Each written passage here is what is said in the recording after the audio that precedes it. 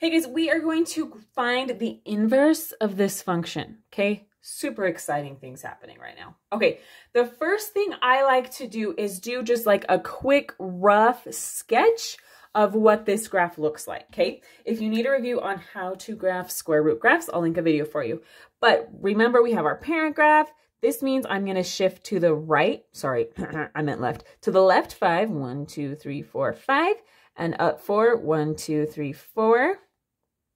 Okay, and then this isn't going to be perfect. I'm not finding all the points, but I do know my graph will look something like this, okay? And I know that because I've graphed lots of square root graphs in the past, okay? It may not necessarily cross right at 7. I'm just getting an idea of what this looks like, okay? Because whenever we are looking for an inverse of a function, first we want to make sure that our graph actually has an inverse, okay? So for a function to have an inverse, it has to be what we call 1-to-1, okay? If you want a full video on this, I will link one in the corner for you. But basically what that means is to be a function, we have to pass the vertical line test, right? For a function to be 1-to-1, it has to also pass the horizontal line test, okay? Meaning I don't cross 2 points when I do my horizontal line test, okay? So this one is good.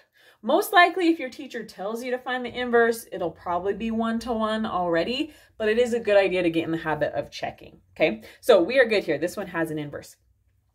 From here, to find my inverse, the first step I'm going to do is change this f of x to a y, just to kind of make our math easier for a second, okay? So I'm going to have y equals the square root of x plus 5 plus 4, okay? The next thing I'm going to do to find this inverse is I'm going to take my x and y variable and swap them. Yes, you heard this right. It is crazy. Crazy things are happening. We're going to have x equals y plus 5 plus 4. Now, if you are thinking, why? This is weird. Let me show you really fast, okay? So on this graph here, I know I have the point -5, 4, right? Okay, that means the inverse of this graph has the point 4, -5.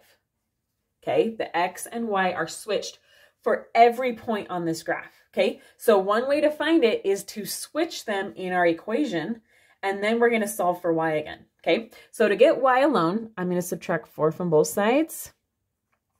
So I end up with x minus 4 equals the square root of y plus 5, okay? Now you might be thinking, oh, subtract the 5, but I got to get rid of the square root first, okay? So the opposite of a square root is to square, right? So I'm going to square both sides, okay? The squared and the square root cancel out. So I am left with x minus 4 squared on this side equals y plus 5. Okay, now I can subtract that 5 from both sides. And I end up with, I'm going to write the y first. I'm just swapping them so that y is first because that's how I'm more used to seeing equations. But I'm not changing the values or anything. Okay, so I end up with y equals x minus 4 squared minus 5. Okay. That is what I believe my inverse is, okay? I'm going to hurry and graph it and make sure.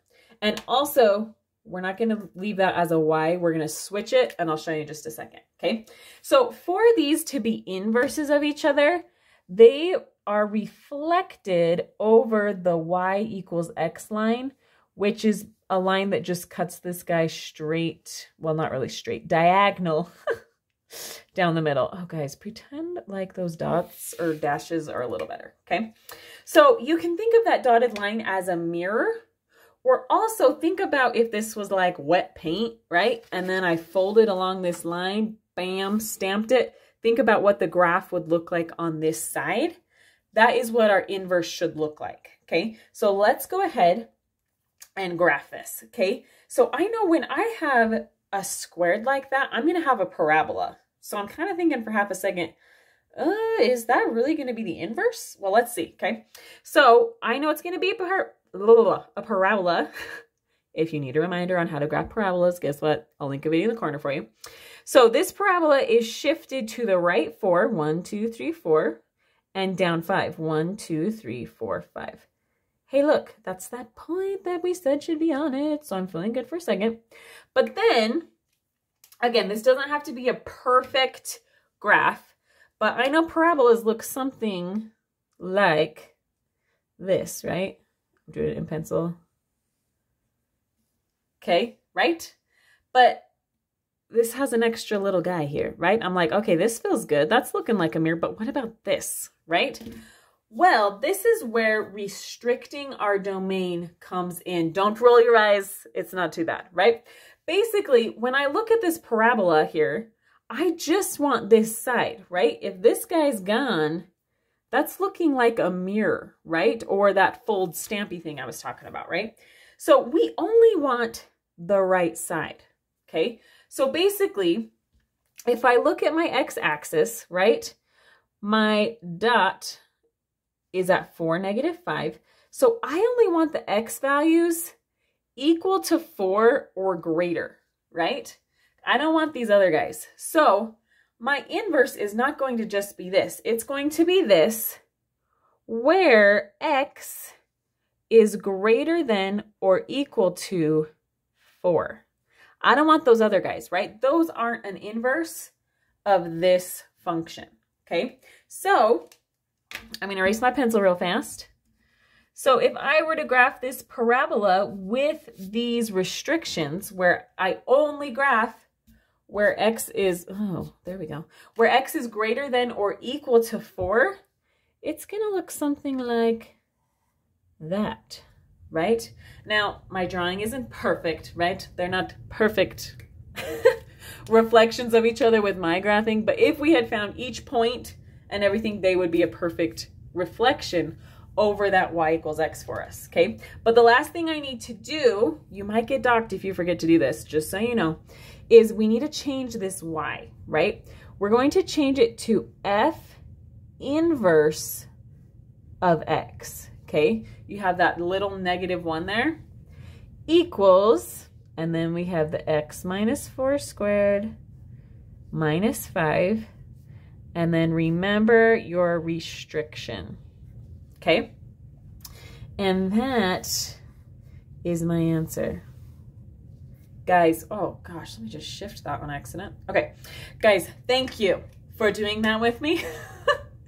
If you need some more inverse videos, I've got lots. I will link a playlist for you. Thanks.